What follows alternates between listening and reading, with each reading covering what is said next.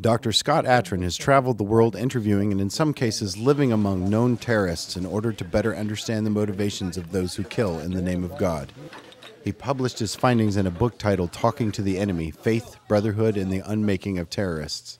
Atran is taught at Cambridge University, Hebrew University in Jerusalem, and the École des Hautes Études in Paris. He is a research director in anthropology at the French National Center for Scientific Research and a visiting professor in psychology and public policy at the University of Michigan. Dr. Atran was the keynote speaker for the inaugural Ableson Religious Reconciliation Lecture that was held on February 4th at the University of Science and Arts. Earlier in the day, we captured this conversation between Atran and Dr. Zach Simpson, Assistant Professor of Interdisciplinary Studies, who occupies the university's Ableson Religious Reconciliation Chair. We're going to send our best ping pong teams, which are pretty crappy, by the way, to China, and they're going to get their asses beat. And the Chinese, who their big thing is the lack of respect. They're feeling that people have not respected them for the great people they were. They're going to beat us every time.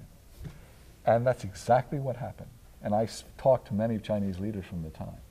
Headlines of all the Chinese papers, TV, radio, filled with the defeat of the Americans. And the Americans accepted their defeat gracefully, acknowledged that they were inferior in ping pong to the Chinese. I mean, we laugh about it now, but this was a strategic breakthrough. After the last ping pong match, Zhou Enlai invited Henry Kissinger, and within 2 months, Richard Nixon was in Beijing, and the shape of the Cold War had changed. What had we done? We had leveraged something of trivial value to us through the value system of the Chinese into a great, I think, into a great intellectual breakthrough in the Cold War. And that meant, I think, potentially could have saved hundreds of millions of lives.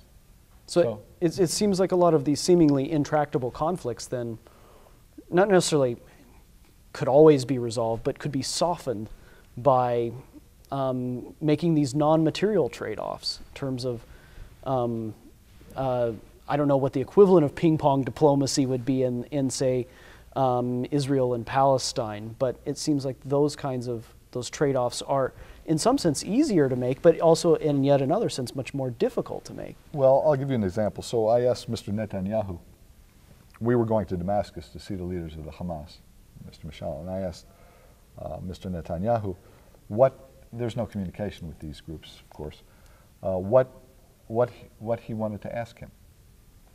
And he said, there's only one thing that interests me. I don't care about borders, negotiations. Will the Hamas ever recognize the right of the Jewish people to be here, to have their own country? And I also asked him, so what would make you make peace with them beyond just the recognition? And he said, when I see every anti-Semitic reference expunged from their textbooks, then I believe it. So I went to Damascus, and I asked Khalid Mashal, the head of the Hamas, what he thought about that. And he said, our people have been in jail for over 60 years. You want us to recognize our jailer, the rights of him to be here? Let us out of prison and we'll talk. Then I asked him, and what would you ask of the Israelis? He said, I have one question for them. Will they ever recognize and apologize for the harm they did to our people in 1948 and continue to do to our people? And when we do experiments with these people, that is, we do not only talks with the leaders, but we do massive experiments with the population, survey experiments, we find that for core values like the right of return of Palestinian refugees to Israel or the right of Israel to Jerusalem, we find that people aren't willing to give up those values.